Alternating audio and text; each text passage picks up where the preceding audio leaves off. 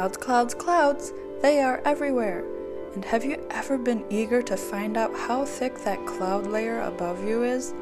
Yeah, well, neither have I. But this understanding can be relevant as a pilot, especially for instrument flying. This knowledge will also be a skill you will find helpful when preparing to take an FAA pilot written exam. Here we will go over a few sample practice questions that could be similar or representative to the kinds that you may encounter during one of your own written exams, especially for those exams for instrument flying.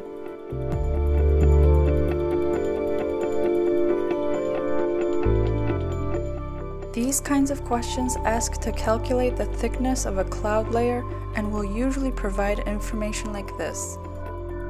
This question includes the elevation of the reporting station, a METAR report, and it also tells us the height of the very top of the cloud layer it is inquiring about.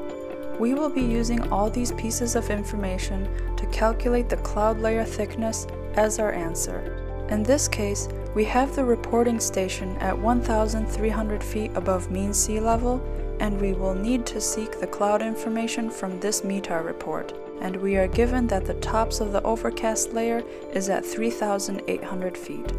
Let's draw this out so we can put it into perspective. Starting with the reporting station elevation, we have that up at 1,300 feet above mean sea level. Our next piece of information is the provided METAR report. It would help to already be familiar with how to read a METAR, and for the purpose of this question, we will focus on the sky condition portion of the report, where it is now highlighted in red. Here we will find the heights of the cloud bases, and they are reported with a 3-digit number in hundreds of feet above ground level, or AGL. Since the question was asking about the overcast layer, we can disregard the broken layer height information.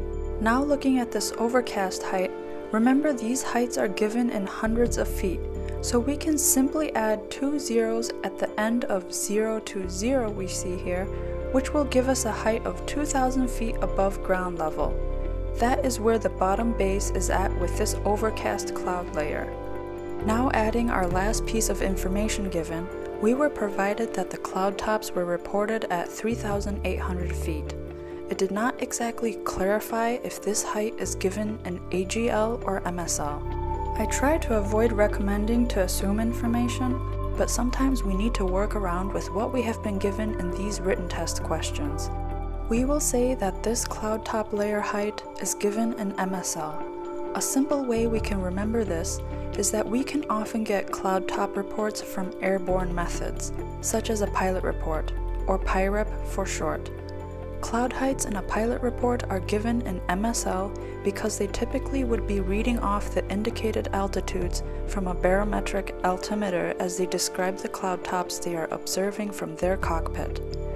On the other hand, ground-based reporting stations, such as the ones that generate METARs, they are giving heights in AGL. This is because their sensors are emitting signals upwards starting from ground level.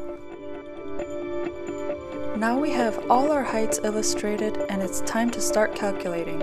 Since we have the cloud base height in AGL, while our cloud top height is in MSL, we need to find what the cloud top height would be in AGL. We can make that conversion by making the ground level elevation as our starting point to measure from, so that way we won't be measuring any heights from mean sea level anymore. We will do this by subtracting the 1,300 foot MSL station elevation from the 3,800 cloud top height. The result will reveal to us that our cloud tops are at 2,500 feet AGL. At this point, all we have to do is find the difference between our top and base heights of the cloud layer to find the distance of space in between. Here we have figured that the overcast layer for this question is 500 feet thick. How about one more question to wrap up this practice, and with a little less background explanation this time. With this next question, notice how wording is slightly varied from our first question, but essentially, it's exactly the same type of problem. This is a very common trait when it comes to formats of written test questions. Identify your information here, that will be used to calculate the cloud layer thickness. You are encouraged to pause this video if you would like to take a moment to calculate this out on your own before we briefly go over the steps to get the answer together.